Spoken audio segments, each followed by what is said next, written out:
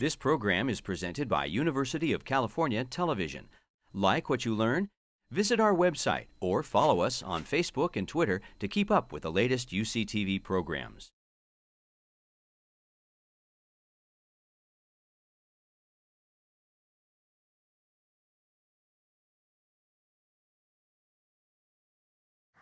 This is a pretty depressing question I got. So, no, luckily, climate change. So luckily, climate change will not kill all the forests in California, but we do expect it to cause quite a few changes as we move forward over the coming century and longer. So the most certain change for climate change in California is higher temperatures, and I'm sure you're all familiar with pictures like this that show the increasing temperatures expected over the next 100 years or so. So this shows about a 5-degree Fahrenheit increase in Berkeley, and as you move inland into those redder areas, we're expecting larger temperature changes. The projections from global climate models for precipitation change are relatively small, and they're pretty uncertain. But what we do know is that with warmer temperatures and no increase in precipitation, we expect the summers to be drier.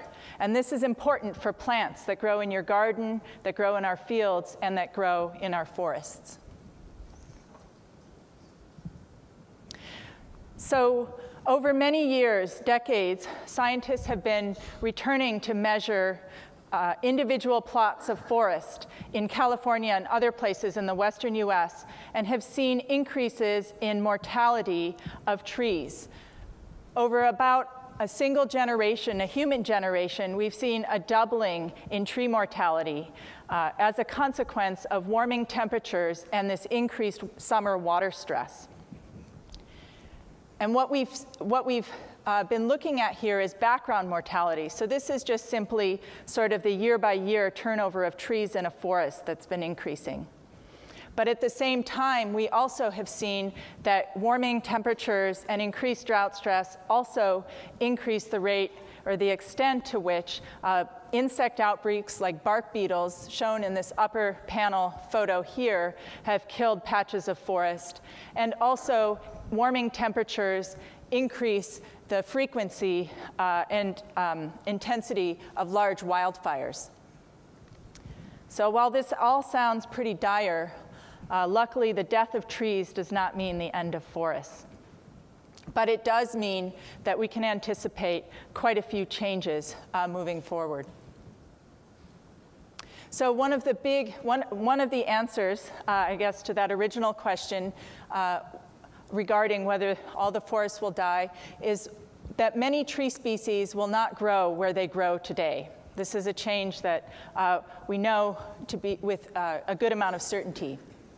So the example I'm showing here is for a species called blue oak, which is widespread in California. It forms a bathtub ring around the Central Valley, and it's endemic to our state, meaning it grows nowhere else on Earth. When we used some climate change scenarios to anticipate where the climate suitable for blue oak will be in the future, we see pretty dramatic shifts.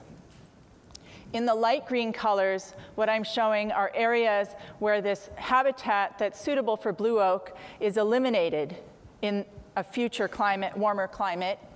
And in the dark green areas is where I'm showing newly suitable habitat or habitat that remains suitable over the coming 100 years. And so what you can see is that there's a large amount of area that's been eliminated from the current range of this species. And then there are areas higher in elevation and to the north in California that will be suitable in the future.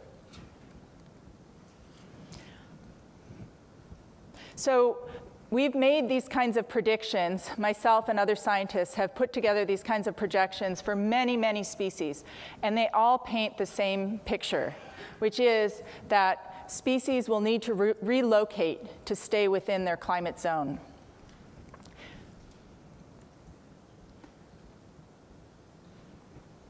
So Another question that I've been pursuing recently is trying to address this question of whether alpine treeline will move upslope with climate change.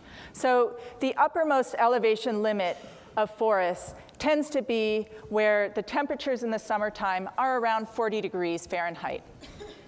And so we expect that with warming, trees will shift upslope to take advantage of the warmer temperatures, displacing the wildflowers that are currently growing in these alpine areas in the summer.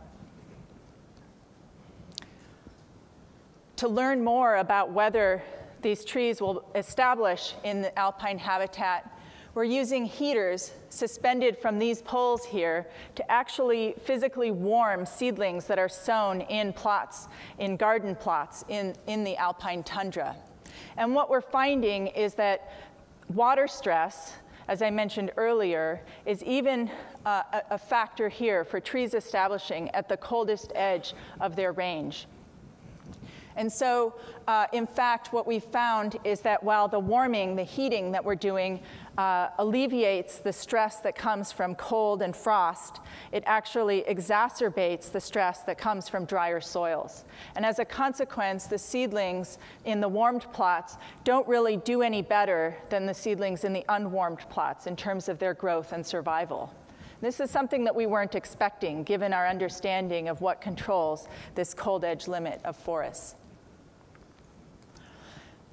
More importantly, however, though, than this interplay between temperature and moisture is the fact that for seeds to arrive in an alpine environment like this and grow up into a forest takes hundreds of years.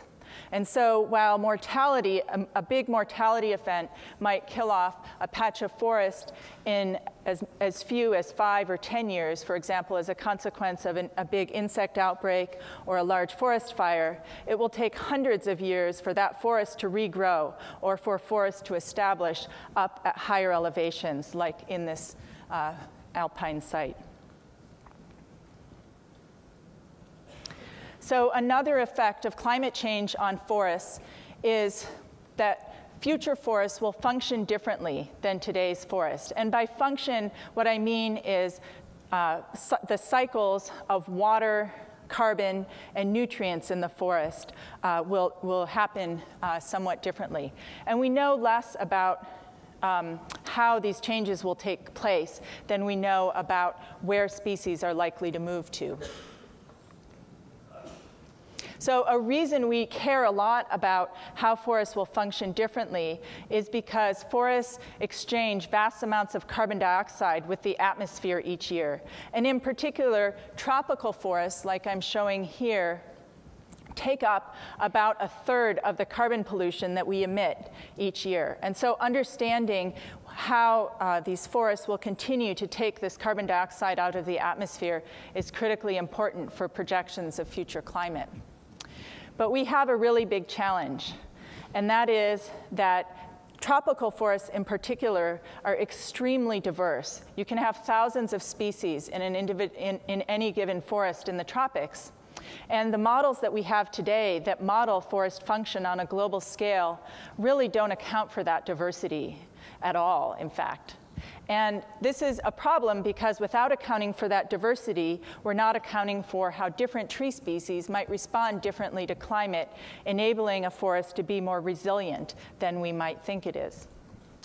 And so one approach that scientists are beginning to use, including at Berkeley Labs, is to take advantage of what we know, what we know about the characters or traits of species that enable them to survive or even thrive in different environments. So a trait might be how fast a tree grows. Some trees grow fast while others grow slowly. Some trees require a lot of nutrients while others can get by on infertile soils. These traits also have trade-offs. And so, for example, a fast-growing tree typically requires a lot of nutrients. So a large new initiative led by scientists at Berkeley Lab is taking up this challenge of modeling the change in carbon functioning of tropical forests by using this trait-based or trait-enabled approach to predicting the future of climate change, of carbon cycle change in these forests under climate change. So unfortunately, I don't have an answer for you tonight, really just an ongoing question and research area that we're pursuing.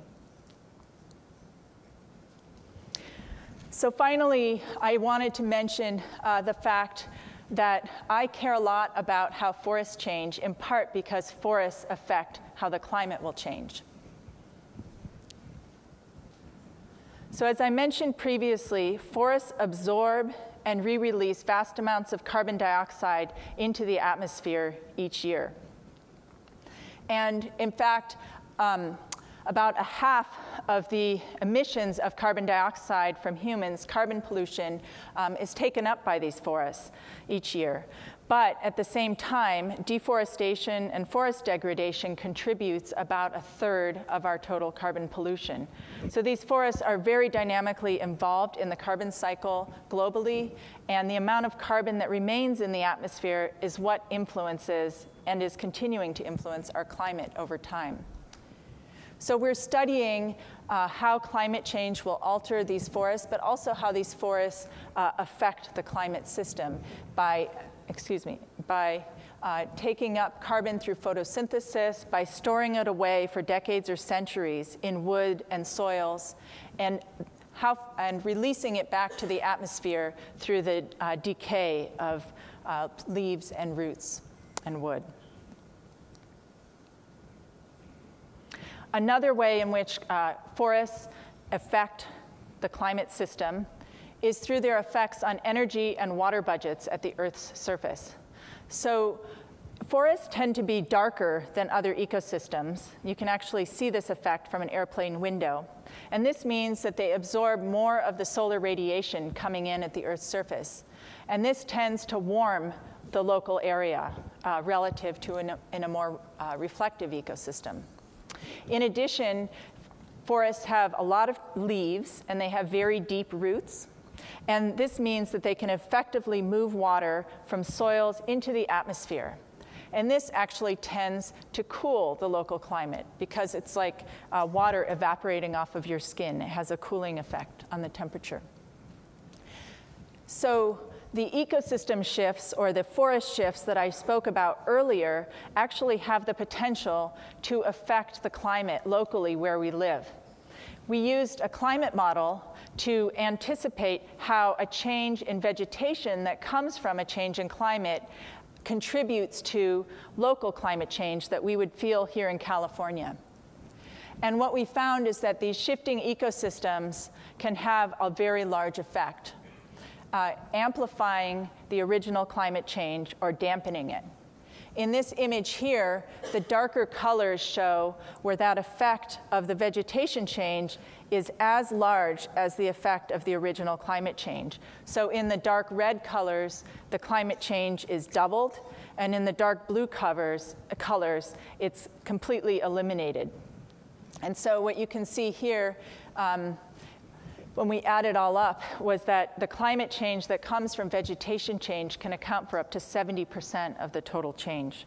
So this is what we call a feedback effect from changing vegetation and climate together. So forests play critical roles in the global carbon cycle. They provide habitat and resources for animals. They affect our local climate. And they also, of course, provide economic and cultural resources to all of us. So I think that it's important to continue to study the ways in which climate change will affect these forests and the way in which forests affect the climate in order to better predict the future of both. Thank you very much.